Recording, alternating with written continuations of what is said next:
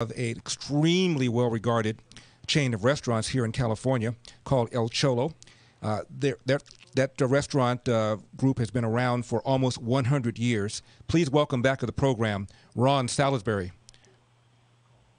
Ron, I read your letter to the local magazine editors about this being the most challenging period of your career, and you wrote that way back in, I think it was in March. Tell me what... I'm more beat up now. I was going to say, tell me what's happened since then.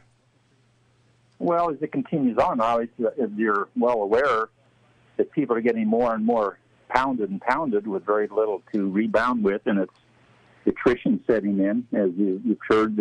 We don't know what number of restaurants will not come out of this, but the number's climbing. It's going to be a very high number before it's done. And obviously, this period we're going through right now is possibly the most difficult part of this whole thing right now, because funds have run out, people are getting weary, people are changing habits, so, but out there is sun shining somewhere, like on a ship, you're traveling through a storm, and somewhere there's sunlight.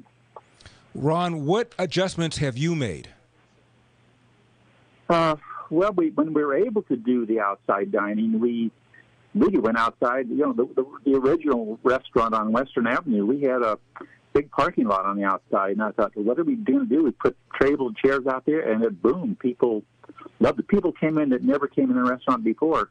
That's gone now. The takeout is, I think, for most people, it's just a Band-Aid. So it's not enough to hang on. Other than that, we've learned some things that when times get better, I think we will be operating a little differently and probably more knowledgeable. Ron, I've known you a long time. Tell me why you, meaning you restaurant owners, have been so compliant. If someone had sat me down and said in January, there's going to be a very serious virus, and the response to the virus is that there's going to be mandates from our governor to shut down businesses, to shut down restaurants, to prevent restaurants even from serving people outdoors, I would have said you're smoking something. I'm amazed that so many restaurateurs have complied. Well, the first time through, I mean, everybody thought, this is really bad. But this last time, and it just happened when we were just shut down. So Los Angeles County is so tough. We don't dare reopen there. In Orange County, we have 5 restaurants. Besides El Cholo, we have the Cannery and Louis by the Bay, 2 fine dining restaurants. And we decided to, along with a lot of other restaurants, we're in defiance, so we're going to open up. Well, that decision was made a week ago, and right now I'm down to 2, so 3 of them have been beat down for various reasons. A lot of it, the staff is nervous. The staff doesn't want to work. People in the neighborhoods feel that you're not being, enough of them feel that you're not being responsible, that, well, it'll stay with you. So maybe it's short-lived if we try and stay awake now and stay, in business now and make money and serve people that want to come. So in the long run, people may hold against you. So just all kinds of things out there. And I think, I'm sure you noticed that a judge yesterday, there was a suit brought to prove why outside dining, there was no problem with it. And the county came, and a week ago, the judge said, you have no proof. Come back again. And they came back yesterday and still had absolutely no proof that it was not safe. Well, Ron, the CDC says there's no evidence whatsoever that there's a connection between outdoor dining and a spike in the coronavirus. Yeah. Ron, you are 87 years young. You do not need to do this. Don't they realize that they're forcing somebody like you to maybe make a decision that you otherwise might not make? Well, I'll tell you, I was looking up in Utah the other day for the next restaurant. People say you're crazy at 87, but I have a 97-year-old landlord who's doing great stuff every time. So every time I think I'm too old, I look at Jack and I guess I'm not too old. What's going to happen going forward, assuming there's a vaccine, and I'm assuming there is going to be a successful vaccine? I think it's probably weeks away, maybe months away before the majority of Americans get the vaccine. Then what? Well, I'm being an optimist. I truly believe once they get that, things come to pass and things get somewhat back to normal. I would think there'd be a huge pent-up demand to get out because we're social animals. And, if Maslow could add one more layer of human needs, it might be dining out in restaurants. I think it's just a part of our DNA.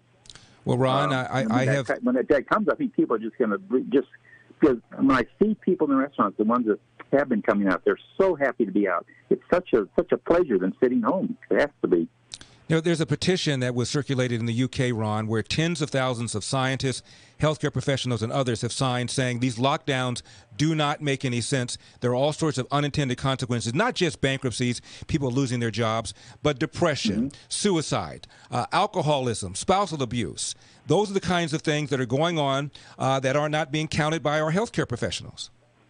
Well, that in all the talk that goes on, I have not heard one mention about the restaurants or other associated businesses and what they're going to. It's all about the people and protecting people, and why they never addressed it. At least they've addressed it, and I felt they're addressing it. You'd feel like at least they're noticing, but they're not. Not at all. And we haven't even talked about the hypocrisy. You've got people like Sheila Kuehl, who's Orange County supervisor, and she votes to ban outdoor dining. And within hours of signing the ban on outdoor dining, she's engaging in, wait for it, outdoor dining. You've got the mayor of San Francisco going to the same restaurant that the governor went to. And by the way, when the governor went to that restaurant, Ron, he had California medical officials with him. All of them were breaking the protocol. And then afterwards, the medical officials who were with them said they didn't break the protocol, that the governor just apologized for breaking the protocol. So, and so you got the hypocrisy. And more importantly, Ron, it shows you that these officials aren't nearly as afraid of the virus as they're telling us to be. Otherwise, they wouldn't engage in breaking their own protocols. No. Well, I could add a name I won't name, but very high in L.A. City that dined at the cannery here in a large group that it shouldn't have been. So, but so we know. We found out the ones we found out. Who knows how many others have done stuff that haven't been found out. Well, Ron, thank you very much. El Cholo, dating back to 1993, 87 years young. 1923, my grandparents first started it. 1923, 87 years young, still batting cleanup. Ron, love you. Thanks for coming on. I love you too, guys. Take care. Bye.